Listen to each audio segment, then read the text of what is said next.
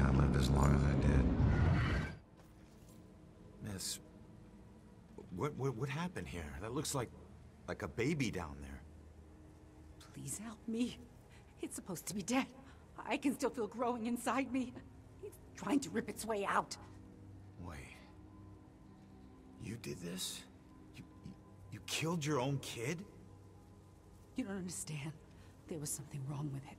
It wasn't human. It was something else. Something darker. What the hell are you talking about? It showed me things. Horrible things. This was the only way to stop them from happening. But I was too late. They've already begun. I can see them crawling their way up from the flames. We have to run!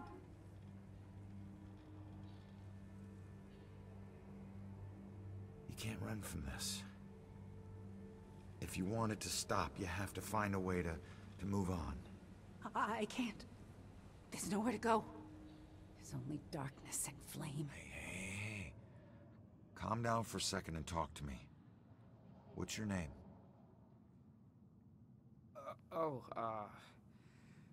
Brad. Good. Now, tell me what happened. I don't know. We were out in the town blowing off some steam. One drink turned into three, and three turned into... who knows how many. The details are hazy. I must have been driving Rick and Laura home when... oh, God. I killed them. I'll never forgive myself for doing this. You don't know if you did. You said it yourself. The details are hazy. Now, I can take a look around here and see if anything jumps out at me. God, what have I done?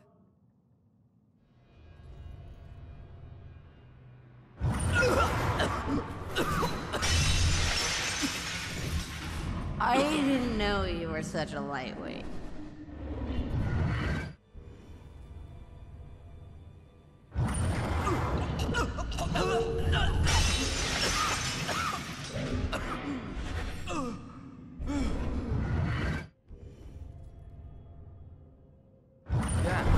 Cab. I mean cab. What? Oh, gas station. Yeah, the SOC.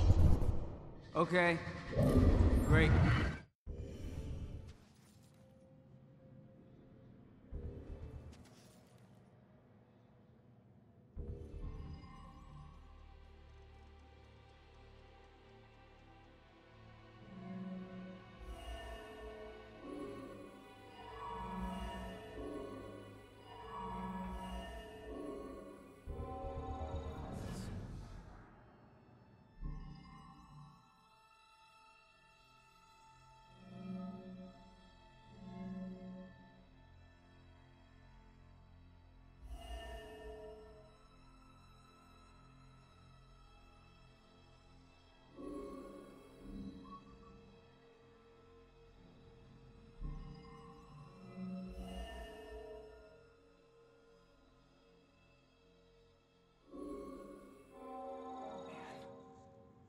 Wish I didn't slam the door so hard. The stupid window's coming out of my paycheck. I was just so pissed at those drunken assholes. What do they think has to clean up their puke? Jerks like that discourage business. I never should have let that woman drive off. I should have just called the cops. So, Brad wasn't driving after all. It was Laura. Well, we can't change what happened, but he'll be glad to know he wasn't the one behind the wheel. Does SOC gas ring any bells? Wait. I remember stopping to, fill up. You guys did more than fill up. The cashier wasn't thrilled to clean up after your buddy Rick. And you even tried to call a cab. God. I don't remember any of that. When the cashier came storming out, you guys took off with Laura behind the wheel. So, I wasn't driving. That whole night was a disaster. It's hard to accept my part in things, but at least I know it wasn't all my fault. I don't know what to say. Thank you.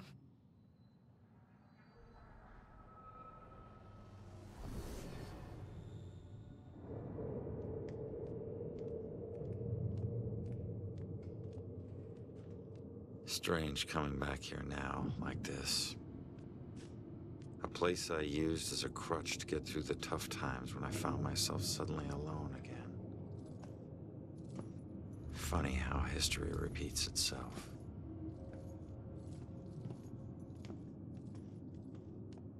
Tonight was the first time he used a gun. This guy relies on close proximity. So remember, if you approach him, it gives him power. Sir, if we can't approach him, how do we arrest him? Remember your training. He's a wanted cop killer now. You can shoot him on sight. Bell Killer War Room.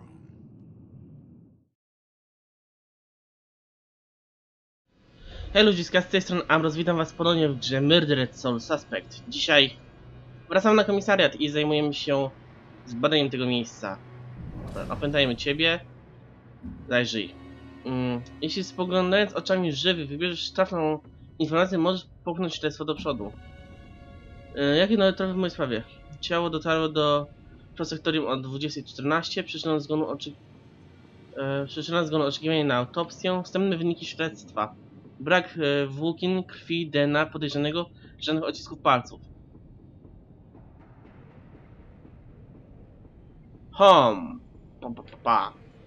Jakie nowe tropy w mojej sprawie? Ciało dotarło do prosektorium dosyć późno. Przyczyna zgonu oczekiwanie na autopsję. Żadnych odcisków palców. Może to.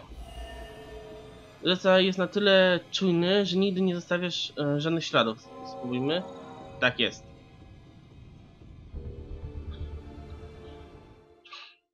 Nie ten przycisk, ten. Tutaj są przechowywane wszystkie wskazówki odkryte podczas śledztw. No dobra, to wiemy.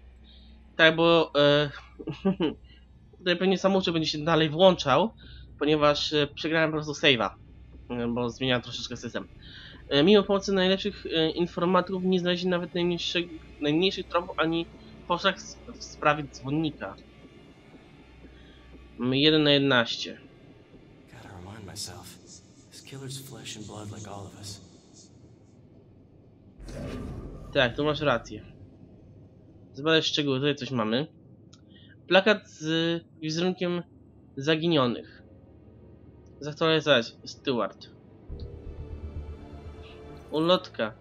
Steward chce, żeby zaktualizować dane, co się stało. No dobra. A ty, panie? Ty nic nie wiesz. Dobra, szukamy zatem dalej poszlak. Też wiem, że to jest kolejna historia. Możemy użyć poltergeista. No, sir. I'd be very interested to know that myself. Posłuchajmy. No suspects at this point, sir. This boils down to sloppy leadership, Lieutenant. Whoever made the call for Ronan to go in alone, it's on you. We lose one of our own tonight, and you have no suspects and no leads? Look, Captain, he wore gloves and apparently didn't touch anything in the apartment other than the knob on the front door. He didn't leave prints, fibers, or anything else traceable. And if you think I don't want this guy to pay more than you, you are sadly mistaken.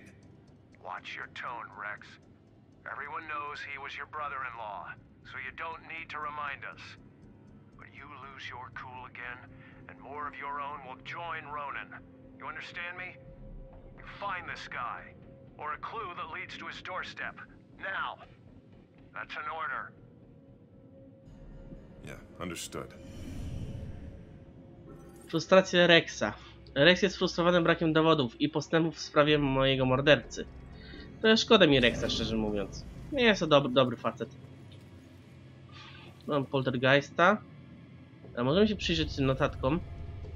Symbolika dzwonu. Czy to ma związek ze znakiem dzwonnika? Wszystko możliwe. Nie wiadomo, co takiemu psychopacie strzela do głowy. Zobaczmy tutaj. Znak zabójcy. Znak, który dzwonnik pozostawia na miejscach zbrodni, No i sobie dzwoni. Co dzwon ma wspólnego z tymi zabójstwami?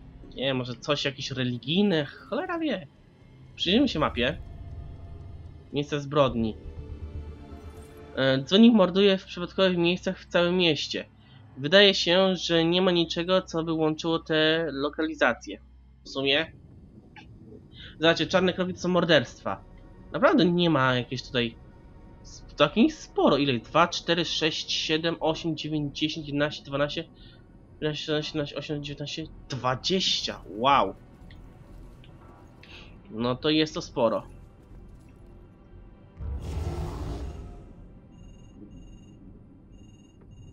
Nikt nie zareagował na poltergeista. Dobra, tutaj jeszcze mamy ofiary. Ofiary, których zdjęcie umieszczone na tablicy to młode kobiety. Nie stwierdzono u nich śladów gwałtu. No proszę. Ale czemu się wziął na kobiety? Cholera go wie.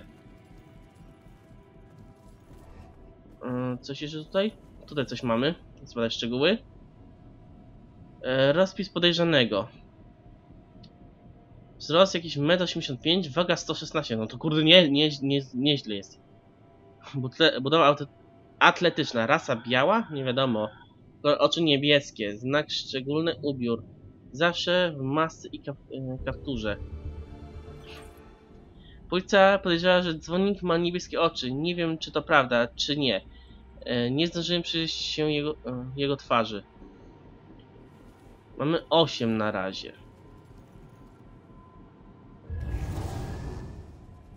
Wish I could say that's the weirdest thing I saw tonight. Czyli odblokowano się kolejne. Czyli to, że ofiary są związane. Przyczyn zgonu zagardlenie. Uraz szyi i krtani wskutek użycia garoty. Dodatkowe obtarcia nadgarstków i kostek. Prawdopodobnie na skutek skrępowania kontą linną. Jak u innych ofiar dzwonnika. Orzeczenie zabójstwo. Wow. O, co się dzieje?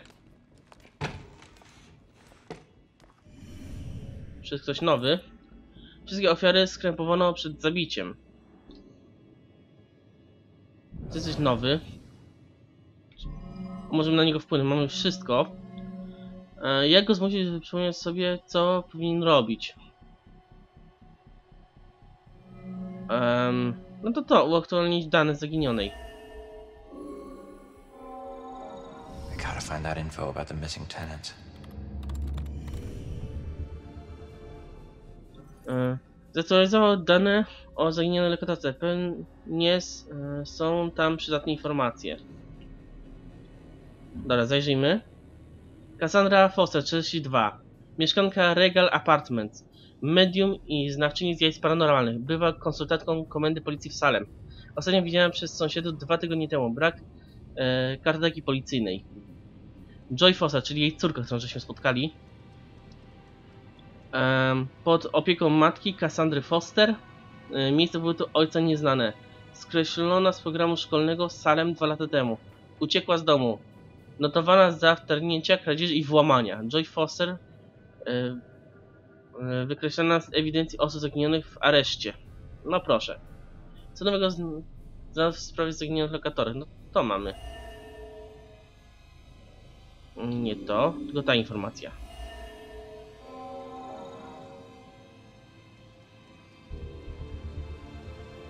Kolejna informacja.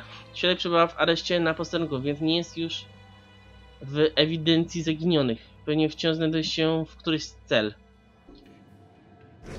Przerwijam pytanie, może mamy je wszystkie. 11 na 11 wskazuje, możemy zakończyć śledztwo.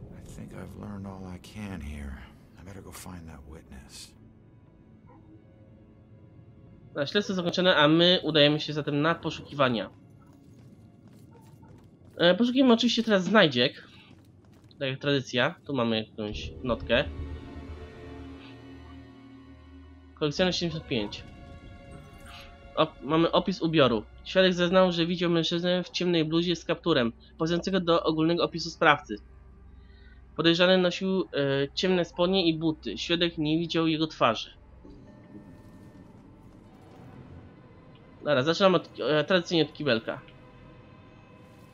Tu nic nie ma, tutaj także nic nie ma, tutaj też nic nie ma, tu.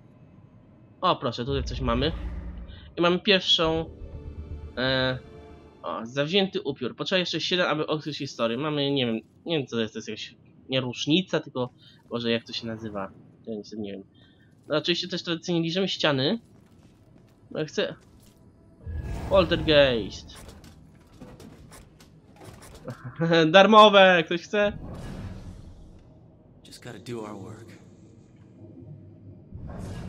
Nie coś mi powiecie? I nic. Tu mam jakąś kolejną kartkę. Greta Sober, kobieta, 17 lat. Zmarła tydzień przed ukończeniem szkoły średniej. Boże. To jest naprawdę zwyrniało. Tutaj oczywiście mamy zablokowane przejście.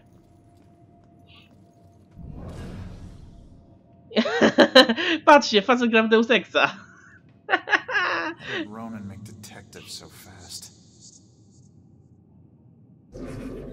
Ludzie tutaj grają w Deus Exa, może się szkolą w ten sposób. Cholera i wie, to kolejny. Robinson's got the girl in the room right now. Think she knows anything? We'll find out. Robinson seems like a gentleman, but he's got his methods of persuasion. Yeah. A wy mi nic nie powiecie. To mam kolejny Poltergeist. Kolejny góry gra w Deus Exa. Boże. A ten nic nie robi, ten także nic nie robi. Tutaj mamy jakąś kolejną tabliczkę. Zbierz. To jest pamiątka bitwy z roku 1777. W tym miejscu w styczniu 1777 3 siódemki szczęśliwa liczba. Waleczni żołnierze armii armii kontynentalnej przez 3 dni odpierali ataki Brytyjczyków. Mimo że ci mieli przewagę liczebną, walczyli aż do przybycia posiłku z Bostonu. No proszę. Fajne są te historie, można tutaj fajnie odkryć. Tu mamy coś kolejne, jakaś gazeta czy coś. C. Melson. Wciąż brak jakichkolwiek podejrzanych. Nie wykluczyliśmy wypadku. Jedynym dowodem wskazującym na morderstwo był znak dzwonu narysowany mazakiem. Brak odcisków palców na mazaku. Kurde, jest cwany jest ten typek. A tutaj są cele, dobra. Czyli tu jeszcze nie idę. Albo tutaj gdzieś jest świadek. Zbierzmy. Kolejny. Clary Anny Melson. Kobieta 20 lat. Studentka. Też pewnie zginęła. Szkoda mi takich ludzi. Tutaj coś jest. Nie. Tu jest pusto. Mamy ścianę. Ujawnij. Mamy kolejny. Gnat. Nic nie ma. A tutaj jest świadek. Dobra. Na razie nie wchodzę. Coś na ścianach? Nic. Na tej... Także nic. Tu mam kolejną tablicę. Pamiątka z bitwy. W grudniu 1776 roku z 13 żołnierzy armii kontynentalnej 13 żołnierzy oddało życie w walce z Brytyczkami, którzy uderzyli z zaskoczenia. Tu jest creepy cela. Boże, wydawało mi się, że ktoś tu leży.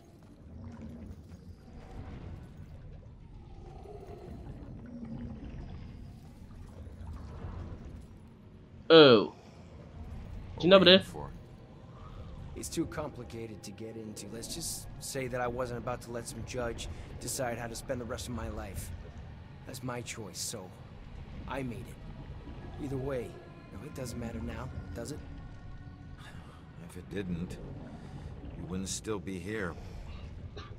Maybe I can help? Nah, I appreciate it, but it looks like you got your own shit to deal with. I'll figure it out on my own. Always have. Thanks, though. Nie ma sprawy, stary. Nie chcesz, nie będę cię zmuszał. Fajnie, że możemy to przejść. I tutaj mamy coś kolejnego. O, no proszę, coś żeśmy znaleźli. Only I could tell my younger self what I would become. Moje pierwsze zbrodnie. Nigdy nie zapomnę tych emocji, kiedy załatwiłem swój pierwszy cel. Człowiek nawet się tego nie spodziewał, a ja nie spodziewałem się tego, że ojciec złapie mnie za rękę i ze stalowym wyrazem twarzy wytatuuje mi pamiątkę tego wydarzenia, żebym nigdy nie zapomniał tej zbrodni. Niezbyt ciekawie, papciu. There's a ghost right over there in that cell. Don't you have some other place you can keep me? Can they really not see this? The ghost is right there. Naprawdę jakiś szalony. He's right there. Someone get this guy to the loony bin already. Siema. Nie mi się schować. Chwila. No, tym się badało. Coś tu jest, żeby ten? Nie, możemy go tylko opętać. Coś jest na tych ścianach? Nie.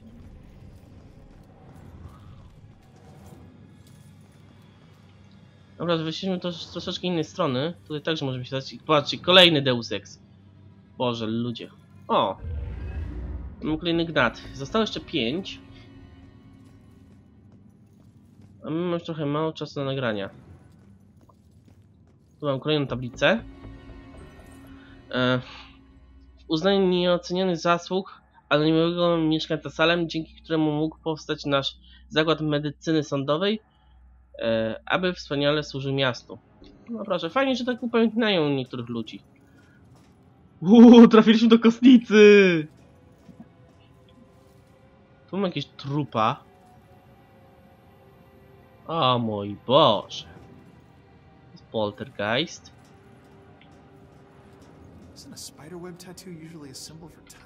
Nie, wydawało mi się, bo tutaj coś tak się odbijało, wydawało mi się, że to ten. To jest szafa, tu nic nie ma. O Boże. Dobra. We don't pay you to analyze tattoos. Yes, sir. But the tattoos might tell us something. Why is the old guy so harsh? Boże, nasze ciało znaleźliśmy. School doesn't teach you everything. Don't forget that. Little respect would be nice. Analizuj moje życie. Nic nie jest w stanie cię na to przygotować. Na widok własnych zwłok. Nigdy przedtem nie czułem się taki pusty w środku. Boże, wyglądam jak kryminalista. Ale co nie zmienia faktu, że nieźle jesteśmy otytułowani. A bardziej byliśmy. I te 6 kulek, które nam dzwonik wpakował. Nie jest fajnie. Dobra, pogadajmy jeszcze z nią sobie. Co się stało? Mind if I ask what happened? What does it look like? I died. Yeah, I can see that. I meant, how did you die? Autopsies aren't this thorough when the cause of death is cut and dry. I don't know. A bunch of pills. Some were sleeping pills. It was supposed to be peaceful. I didn't know that you wake up. What am I supposed to do now? I wish I knew, kid. I'll let you know if I figure it out myself. This is all a bad dream. It has to be. No Boże.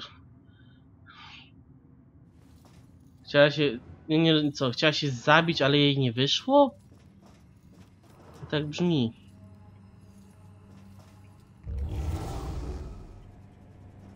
Poltergeist nic mi tutaj nie da. A ten? O, tu możemy się jeszcze przyjrzeć. Narzędzia do sekcji zwłok.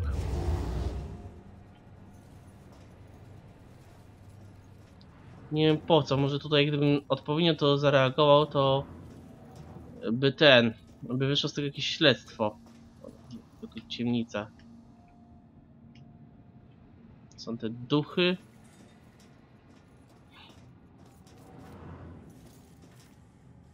This is all a bad dream. It has to be.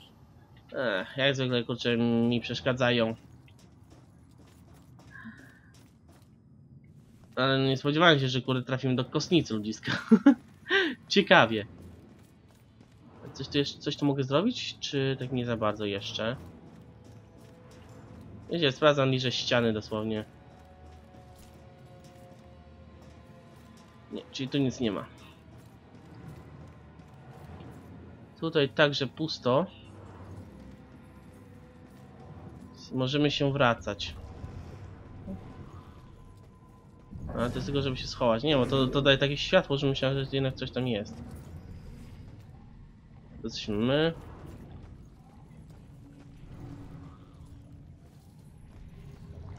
To jest dziwaczna cela. Ale oczywiście jeszcze przebadamy tutaj wszystko dokładnie. Właśnie, bo tutaj jest jeszcze kolejny Deus Ex. Oni się nudzą. Dobra, zbierzmy jeszcze to. No. Ronan, weź to miałeś. A Grace. Kolejne zdarzenie wyglądające na wypadek. A ta różnica, że obok ofiary znaleziono znak dzwonu narysowany palcem, prawdopodobnie w rękawiczce na zakurzonym oknie. Nieźle. Ale w tym miejscu podziękuję wam za uwagę. Trzymajcie, do zobaczenia w kolejnych odcinkach. Helu, cześć, pa.